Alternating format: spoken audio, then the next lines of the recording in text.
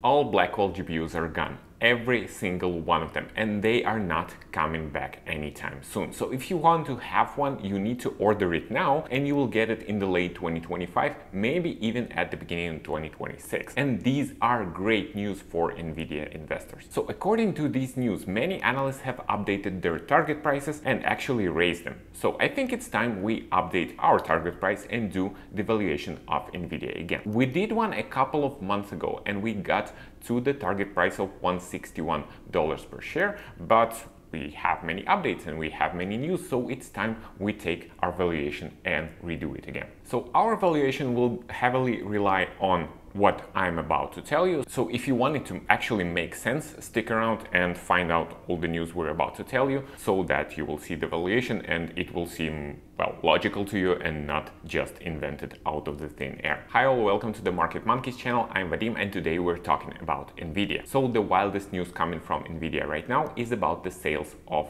their Blackwell GPUs. So we have waited so long to actually see them in production, to see the demand for these GPUs. We all remember how successful this already legendary Hopper family was and how fast H100 sold. So we have waited to see how the Blackwell GPUs will be doing. And apparently they are all gone for the next year. So Nvidia has sold everything they had, and they have sold everything they and Taiwan Semiconductors can produce for the next 12 months. And this was apparent during the latest investor meeting of Nvidia, when in the interview to Morgan Stanley analyst, Nvidia CEO Jensen Huang said that the supply for the next 12 months is completely sold out. So what had happened is that AWS, Google, Meta, Microsoft, Oracle and CoreWeave have snapped up absolutely everything that Nvidia had, and their contracts, if you're looking at the contracts they are having, they are insane. So when a couple of weeks ago Jensen Huang said in the CNBC interview that everybody wants to have the most, everybody wants to be first,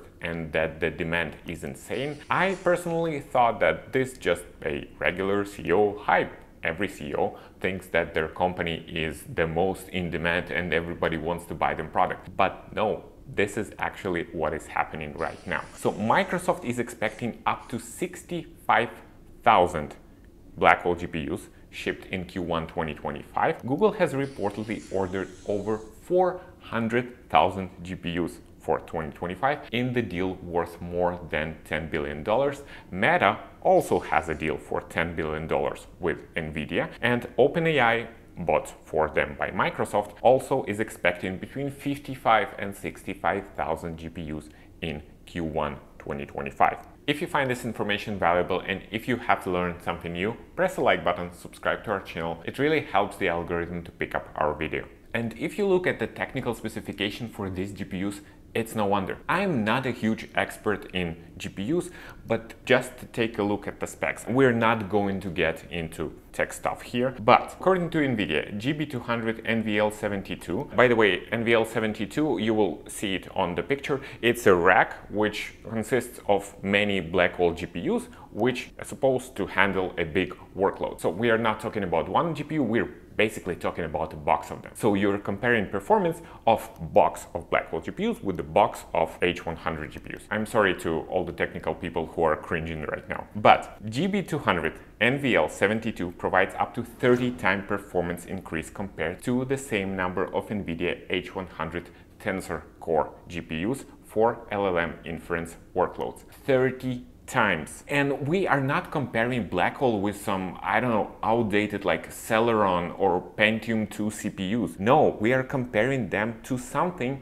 which was top of the line, the most advanced thing ever just half a year ago. And the new stuff is 30 times better. And hearing all of these news and all of these specifications, and you know what is actually funny? In March 2025, just like they did in March 2024, Nvidia will introduce a new family of GPUs, and they will be much better than the Blackwell family. Now let's talk about another thing, and this thing I think is actually very important to Nvidia, to their sales, and I haven't seen many analysts talk about this. And the thing I'm talking about is sales to China. So we have seen the effect that sales to China, their numbers or their projections for 2025 can have with the company. If you haven't seen them, go and watch what happened to ASML just a couple of days ago. So the ASML stock has dropped about 20% just because their outlook of sales to China was weaker than expected following the restrictions on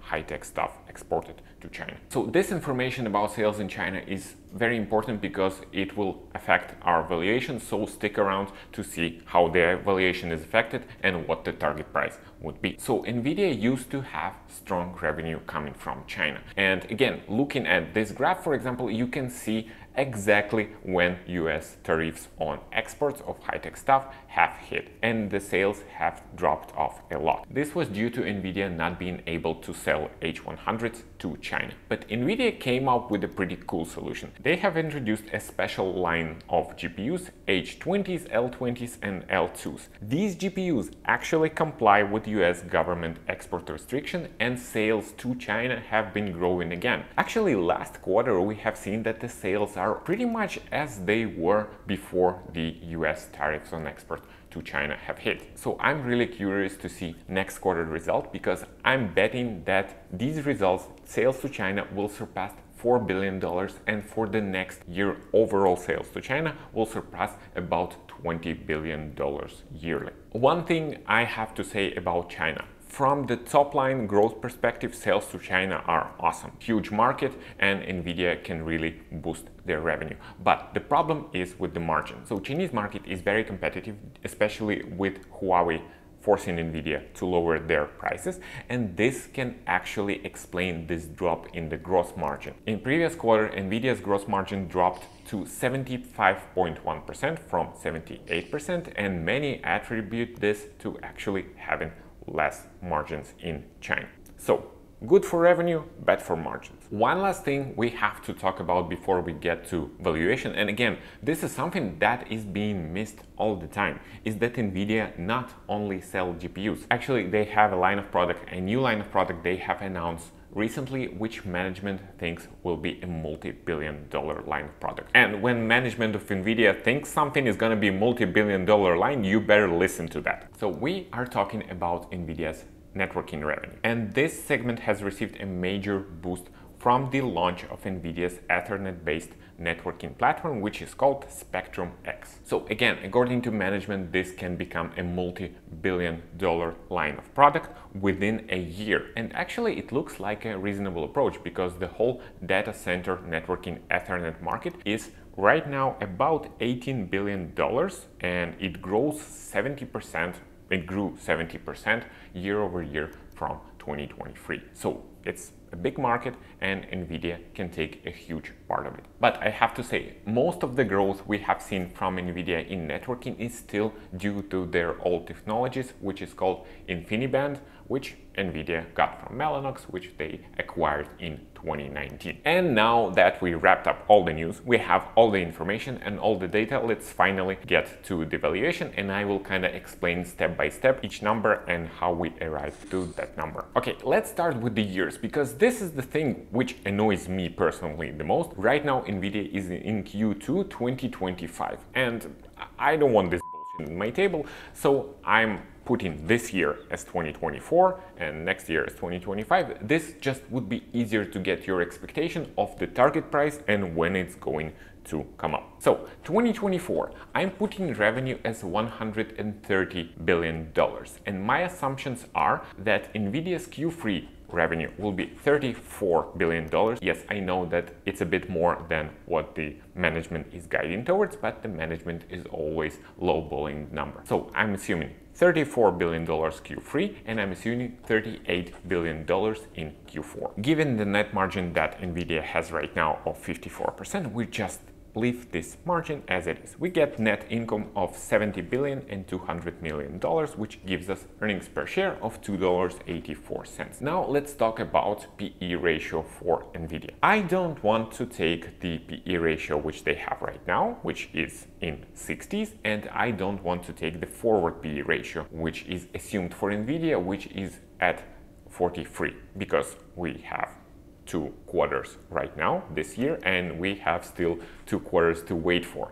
So I took the average between the two. So if you see this number of PE ratio of 55, which I took as too low, adjust yourself accordingly. But I have taken 55, and my fair price for Nvidia this year is, drumroll, $156.20. And this is what we expect in Nvidia to have in Q4, in the results for Q4. For the next year, I'm expecting the revenue growth of 87%. This is the estimate of all the analysts. To be honest, I would expect Nvidia to grow even more, but 87% is what all the analysts are expecting. I'm lowering net margin. So it seems weird because we talked about like Blackwell and how they're selling well, but remember this Chinese stuff? I told you that the more Nvidia sells to China, the more revenues they have, but the lower margin they have. And that's why I'm lowering margins here, and we get to the net income of $124 billion and some change. We get to earnings per share of $5.02. Forward PE ratio, again, 43. If you think this is too low, because it seems too low to be honest, gives us target price of $200 and almost $16. In 2026, we are assuming revenue growth of 63%, so I'm lowering revenue growth as Nvidia grows as a company, and I'm lowering net margin because what I explained in China. So we get to the net income of $200 billion, $8.07 earnings per share, forward PE of 33, and we get to the target price of $266. If you do the same for 2027, we get to the target price of $324, which, to be honest, seems reasonable because in 4 years Nvidia will grow a lot. If I wanted to do some adjustment to the valuation I just did, I would actually up the numbers a little bit because the P ratio, again, I'm really lowballing everything which is estimated for Nvidia. By the way, pay attention, this is not a DCF valuation, and there are some risks and there are some assumptions which you need to understand. So in DCF valuation, we estimate all of the numbers. In this valuation, which is called multiples valuation or relative valuation, we are valuing Nvidia relatively to other companies in sector or according to the multiples. So if you're kind of thinking the multiples should be bigger, your target price will be bigger. If you're assuming the multiples are much smaller, your target price will be much smaller. If you are not comfortable with 55 PE, change it to whatever you want and you will see your target price changing accordingly. One more hidden assumption, we are projecting the market to pretty much stay as it is right now. If we are heading into correction, these numbers would be much smaller. If we have a sudden bull run because Fed cuts their interest rates, these numbers can be much higher. By the way, something which I maybe should have mentioned at the beginning of this video, both of us are Nvidia investors. We are holding Nvidia stock after the valuation we did last time, and we are going to keep holding them. We are not selling for now, we are not buying more for now, and we are perfectly happy with our position. And now I would actually like to address this for all of our viewers. This valuation, everything we are doing on Nvidia, we are more than welcome you to write back to us to actually agree or even better disagree with us. So tell us what your target price for Nvidia is and what is your average buying price, so we can understand at least if you are bullish on everything Nvidia is doing or actually you are bearish. I think this would be beneficial for all of us because that way you will understand kind of the moods of your peers, and the moods of investors are often the most valuable part in determining the stock price. If you find this information helpful, valuable, or if you just learned something new out of this video, press the like button, subscribe to our channel. We have many more videos like that. Thank you for your time, and we will see you in the next video. Take care.